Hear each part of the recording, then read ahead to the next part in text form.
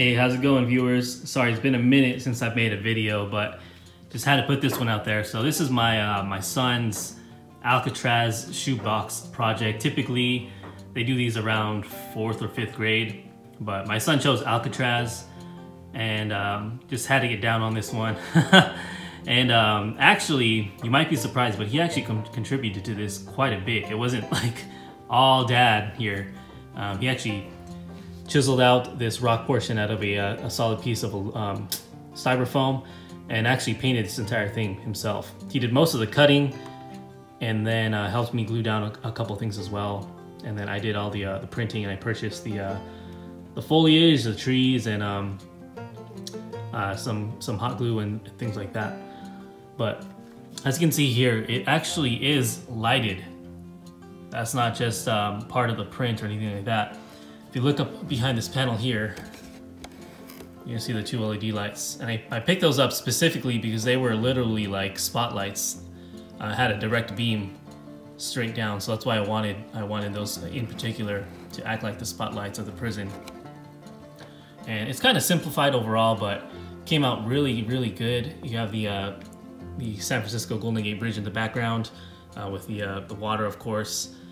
A couple trees, like I said, some foliage. The glue I used was all hot glue here, just because the quick drying times, and it also adhered really well to the styrofoam pieces.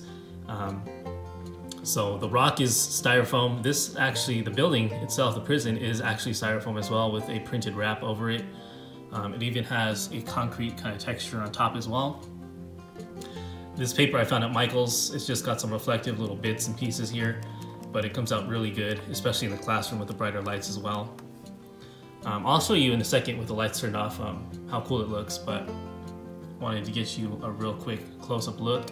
Of course, you had some little sailboats. These are just some 2D printed pieces, just to kind of finish off the look there. Little water tower in the background. Like I said, a couple trees. Those are actually Christmas trees, and I folded the top part of them down just to round them off a little bit better. And then separately, I have the U.S. Penitentiary sign taped onto the front of that there. Came out really cool. But other than that, the styrofoam, like I said, my kid painted it. I told him to do kind of a mishmash of gray, greens, and browns. If I were to do that personally, of course, I would have got a little bit more detailed and did like the actual ramps for like the buses to take the prisoners up and down and things like that. But like I said, I wanted him to contribute as much as possible.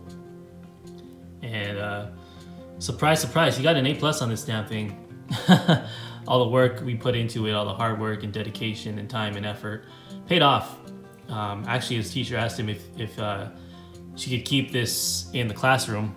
I'm guessing for future school examples and things like that. But I said, nah, man, we gotta take that home. This is going in a plexiglass case or something, man. This is too freaking awesome to leave in the classroom. But yeah, I'm actually surprised that he chose Alcatraz. I love Alcatraz and the whole history behind it and everything like that. And this is actually the second shoebox Alcatraz project I've done. I did this for my older kid probably about 5 years ago, and it did not come out nearly as slick as this one did. So this is kind of my second stab at it, and came out awesome. And I also have a 3-year-old daughter, so we'll see in the future if she chooses Alcatraz as well, and then I'll ramp it up even better.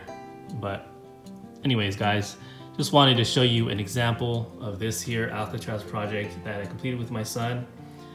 Hopefully this gives you some insight and some ideas on how to complete your own kids' projects with your kid.